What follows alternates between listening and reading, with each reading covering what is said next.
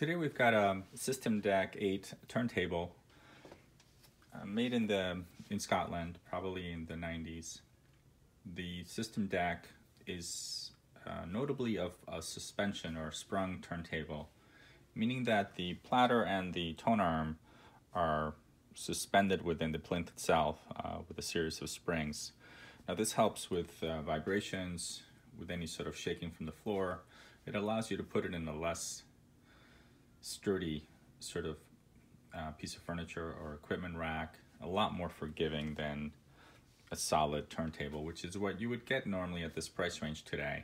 There aren't that many suspension turntables being manufactured at a reasonable price.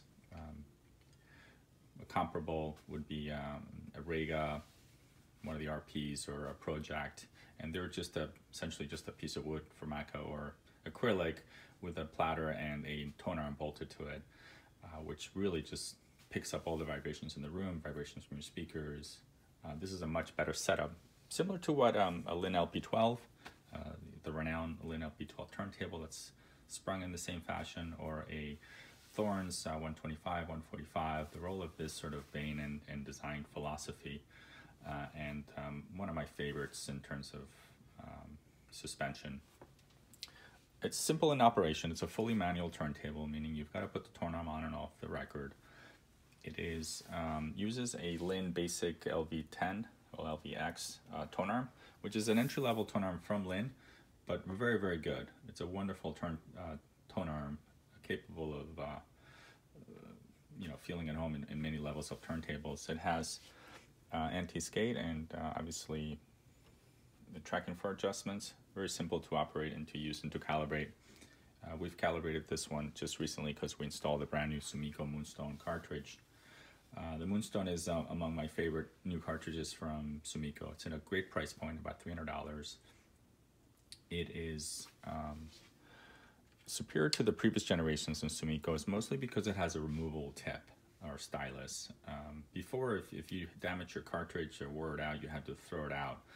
This new version of Sumiko has a removable stylus, so you can A, replace it inexpensively in case you damage it, and B, you can actually upgrade to a higher up Sumiko Oyster Series cartridge just by replacing the tip and keeping the same body in place, thus eliminating the need for recalibration and reduction in cost.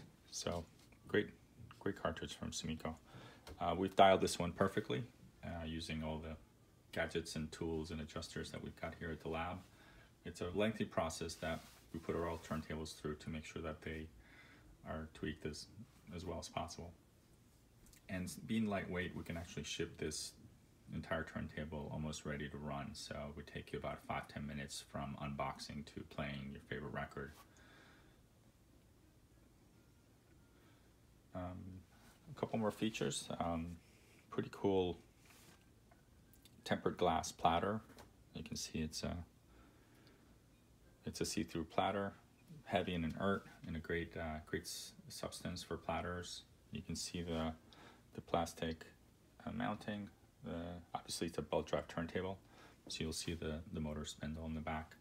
Now this turntable will play 33-cent 45s. You will need to just lift the platter off and adjust the position of the belt. It takes about 10 seconds to do.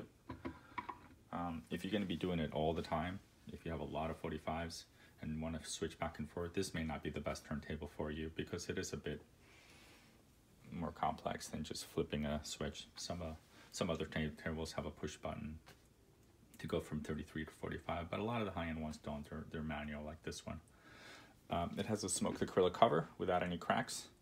It's in great shape other than your typical surface scratches. It does have a bunch of light surface scratches that they're hard to make out in this video, but they're there if you look at it under the correct light.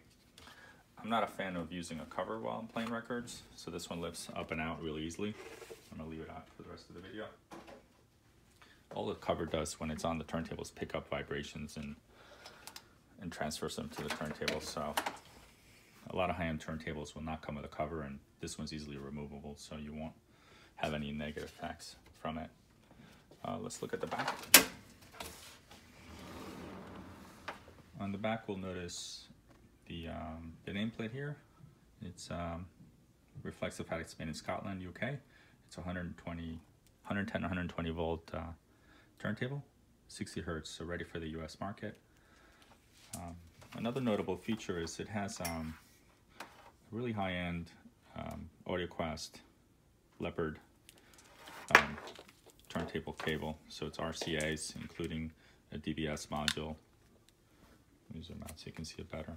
So yeah, someone's upgraded this turntable with a really nice, very expensive RCA cable.